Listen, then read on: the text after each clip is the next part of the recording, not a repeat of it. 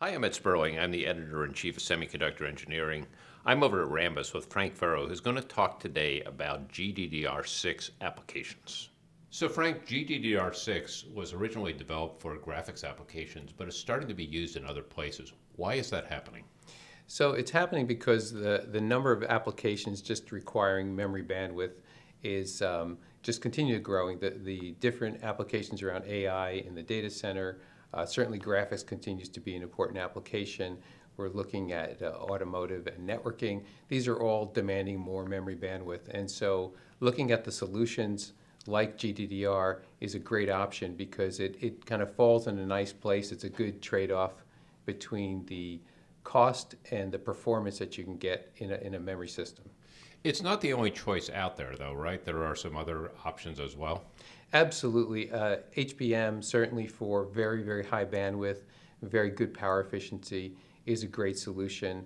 DDR, of course, is always going to be there, along with the embedded memory system. So you have, embedded memory gives you obviously the very, very low latency, good performance, but it's expensive to put on chip. Why don't you draw this out for us? Sure. So Frank, what are we looking at here? So we're looking at the trade-offs that customers have to make when choosing a memory system. So there's several different dynamics working kind of sometimes against each other, sometimes together. I've drawn out in circles here the different trade-offs that have to be made. So clearly customers are looking at bandwidth and performance. That's a key metric. At the same time, there's a cost factor. Also, power has become very, very important regardless of the application. A lot of the applications we think power is just mobile, but now power is being considered in every application. And then capacity, how much storage can I get out of the system? And so these kind of boxes or trade-offs are working either against each other or together, and we have to figure out what the best solution is. How much of this goes on-chip versus off-chip? Is this all off-chip? That's a good question, because clearly on-chip memory is going to give you the most efficiency in terms of it's going to be very low power because the CPU can access things very quickly. You're going to have very low latency, but it's expensive. Putting on-chip SRAM is going to drive your cost up. So as you look at the semiconductor curve, you hit the knee of that cost, and you can't really add more memory. So now you've got to go off-chip. So trading off the system architecture between on-chip and off-chip is very critical in the decision on which memory system to choose. And it's also critical when you start getting into things like AI chips, right? Because these chips tend to be very large. You've got a lot of processing going on there. You've got lots of SRAM scattered around. And now you have to move this data back and forth off chip very quickly. That's right. So AI covers a very broad range of applications, and we can talk about those in a minute. So for example, in training applications, you're going to have very large data sets. And so in those cases, you're going to need a large amount of off-chip memory, probably balanced with some on-chip memory. In the case of AI inference, again, you're going to be trying to look at, how can I balance those trade-offs? You're going to need a little less off-chip memory, but again, you have to look at the different data sets and algorithms that are used to kind of compute what you're looking at in these cases, right? Or to decide what that image is. And in something like networking, your key thing there is bandwidth back and forth, right? That's right. So networking cards, you've got different applications like packet buffering, where you need very high bandwidth, maybe moderate density on those. Where does graphics fit into this? So graphics, especially when we're talking about GDDR, continues to drive that application. Graphics needs the highest performance you can get. So if I look at a graphics card today, you can get up to almost a terabyte of processing on the very high-end graphics cards, all the way down to some of the more consumer graphics cards where you're getting several hundred gigabytes of processing. And your last variable there is power. How does that play into this? So power is everything these days. Even clearly, a lot of talk has been in the power that being consumed in the data center. So you think, you've got to figure out a way to keep the power, even a little bit of power savings in the data center is critical. Graphics cards as well are looking for much lower power consumption. Again, they're always worried about heat and the balance with heat and performance. GDDR6 is not static either, right? Because now you've got different versions of this coming out. That's right. So started with GDDR5, which was a very good high performance memory, again, mostly targeted at graphics. Now GDDR6 is starting, you're seeing cards in the market at 10 gigabits per second, cards coming out even up into the 16 gigabit range on the graphics side, and even there's been announcements of up to 18 gigabits DRAM. So yeah, there's a push on GDDR to continue to go as fast as you can, get as much bandwidth as you can out of the systems. How does this compare to other types of memory in terms of you're using this on something connected to a battery as opposed to a plug? So again, as I mentioned, power is really critical, right? And I think the heat management of the system is very important. You see a lot of these graphics cards, actually have active cooling systems on them, and anything you can do to reduce the power reduces the cost of the cooling that's required on these cards. So let's drill down into some of the applications here. What are the performance metrics for each one of these? Sure. As I mentioned, graphics is certainly at the highest end. So you're looking at high-end graphics cards, in the 900 gigabyte range, gigabytes per second range, and you got cards that are in the 320 to 500, and so these are all gigabytes. And so if you look at what are the solutions that I can get here, as you mentioned, you have GDDR5, going to now GDDR6. And so even in these highest end applications, now you have HBM. So you can see even within the graphics segments, you've got a range of applications you can cover, from kind of lower end consumer applications still being well covered by GDDR5, GDDR6, and then for the very high end, high bandwidth memories being used for those. What happens on networking? Where do you see that? Yes, so again, as I mentioned, networking, again, looking for very high throughput. So a lot of these we're seeing HBM, in the, again, the kind of the 1 terabyte range, bytes per second. So again, HBM is a very good solution for the networking cards. Automotive is its own world too, because DRAM doesn't function very well in heat, but you think about what goes on in a car, it can be a very harsh environment, both heat and cold. That's right. So it really stresses the DRAM, and the solutions today have to be automotive grade qualified, and that might mean a little bit maybe a pullback in a performance speed grade. And if you look at the requirements around automotive today, so you're doing AI in these ADAS systems. You have to, for example, if I'm going to perceive an image, if I want to see something, the car has to perceive an image. You could be processing, again, up to 700 gigabytes per second. That's a lot of processing that's going to be needed. Now, HBM sounds like a good solution there, but because of the 2.5D structure, because of the automotive qual, it's kind of difficult to get into that application. So again, GDDR6 we're seeing as a great solution there. 6. And you're talking about GDDR6 systems that right now today running at 16 gigabits per second, and so you can kind of configure those to support these type of applications. Again, very challenging.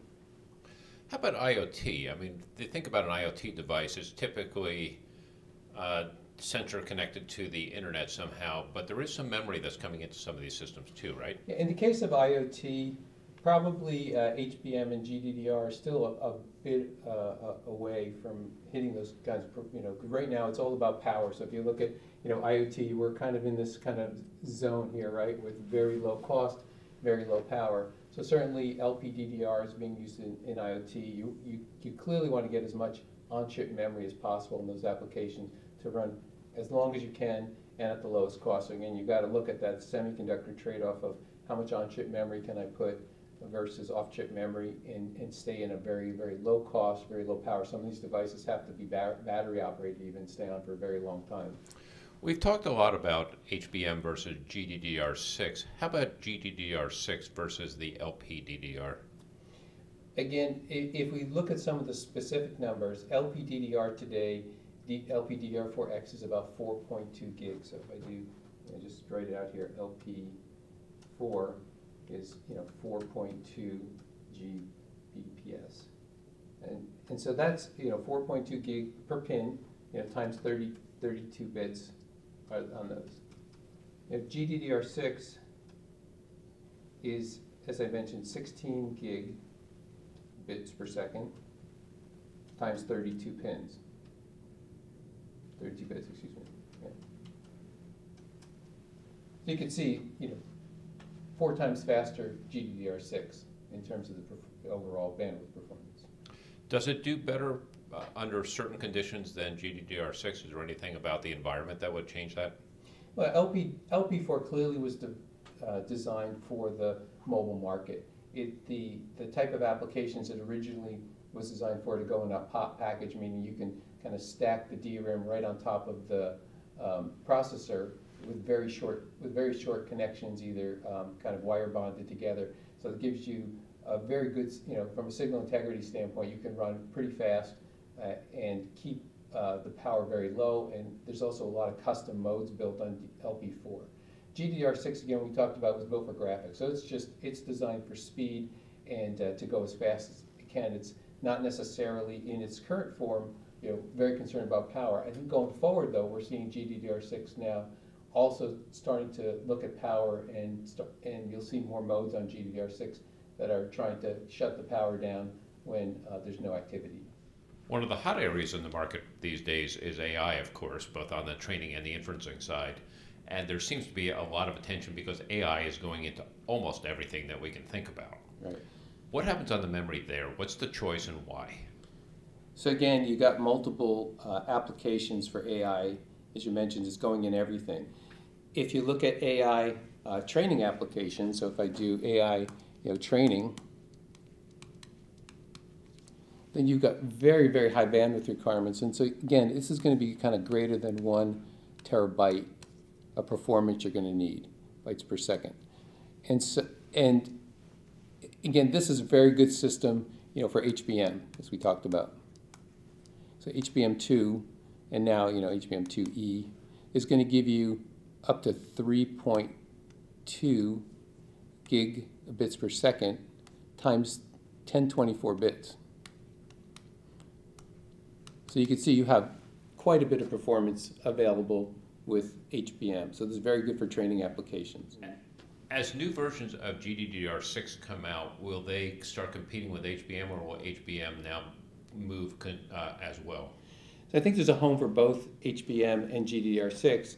So I'm going to erase this, and we'll look at AI inference. So if I look at AI inference now, you're looking at data sets that are a bit more, you don't need quite the terabit, so somewhere in the range of, let's say, 320 to 500 gigabytes, okay? And so now you're in the range of GDDR. The other challenge that designers have when you're doing AI inference is that you're under much tighter cost constraints. So they may not have the luxury of paying for an HBM, a 2.5D system. So we're seeing GDDR6 is becoming very popular for, at 16 gig or as fast as it can go for AI inference. And then finally you have AI kind of at the edge. And in those systems, you're looking at, probably somewhere in the neighborhood of 75 gigabytes per second. And in that case, 1 GDDR can solve that problem, or as you mentioned, maybe even an LPDDR4 potentially could solve that problem. And when we talk about the edge, just to be clear, this is pretty much anything between the endpoint, which has no memory on it and no processing, all the way up to the cloud, right? That's correct, yeah, that's right. So Frank, what does a real GDDR6 system actually look like? So let's take a look. So I've drawn here GDDR6 system.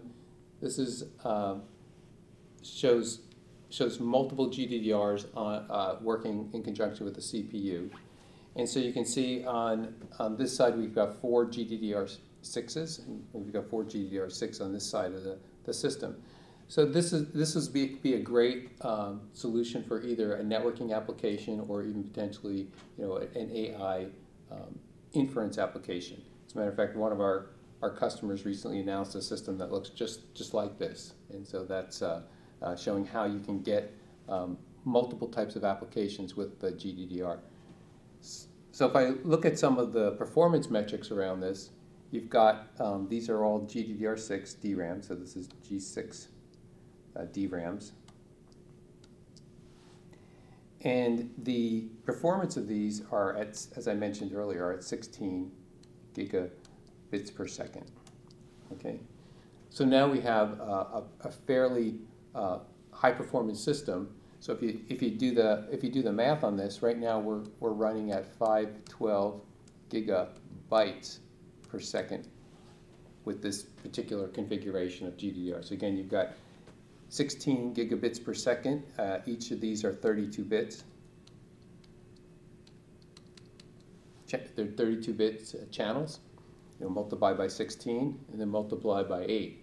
And so that gives you the performance. So again, very high performance system with these 8 GDDRs. As you move up in speed from 16 to 18 to 20 and 24 gigabits per second, what has to change on this? Clearly, as the speed goes up, although this is built on a more traditional PCB, so you've got a CPU down, you've got DRAM down on a PCB, you've got to definitely worry about the signal integrity challenges around running these traces at 16 or 18 gigabits per second. So very careful design has to be done in terms of a couple different areas.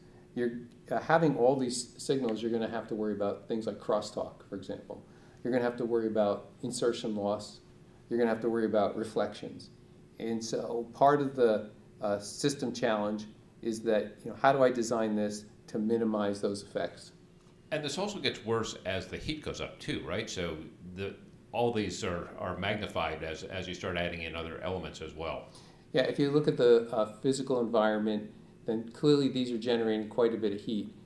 As we talked about earlier, if you're in an automotive type environment, what you might have to do then to manage heat is to maybe bring this down to, there's multiple speed grades on GDDR6, and you can actually run it, at 14 or even 12 gigabits per second. And that certainly helps the power is clearly a function of how fast you're going to run this. And also the noise coming off your CPU is going to get more intense as you go from 12, 10 to 7, 5 nanometers too, right? Because your dielectrics are thinner. Exactly. That's right. So as the frequency goes up, clearly the resistive effects of the dielectric is one of the biggest impacts that we're going to have to worry about as we're designing the system. And there's ways certainly to mitigate those effects. You can do that mitigation through circuitry in the physical layer. So each of these GDDR6s are connected to a PHY, and so you can do different types of techniques inside the PHY. However, what we found though is the most effective way to deal with these effects is through the physical design environment. Through your packaging and through your PCB is going to be the most cost-effective way to deal with that and getting you the best performance. You mentioned crosstalk. Crosstalk typically has not been an issue until we started getting down into the advanced nodes. You think about crosstalk, a lot of that happened in very noisy digital analog type of mixed signal type of applications, but it's starting to show up in the digital side now as well too, right? How do you manage that, particularly in this type of system? And so you're running at very high frequencies, and that's where the crosstalk starts to be a challenge. So there's a couple ways to mitigate the effects. If you really have to look at these different signals, traces that are running very close to each other, and you're going to have effects from aggressors that are kind of influencing what's happening on the traces nearby. So a couple ways we mitigate that is certainly by the PCB materials. Using strip line routing, for example, could help. Also, the type of packaging you use. The BGA placement is very critical, where you place these BGAs and how you route those signals out. And this is an area, Rambus's expertise have done a lot of work and a lot of papers on how to mitigate these effects of crosstalk. Frank Ferro, thanks for a great explanation. Thank you, Ed.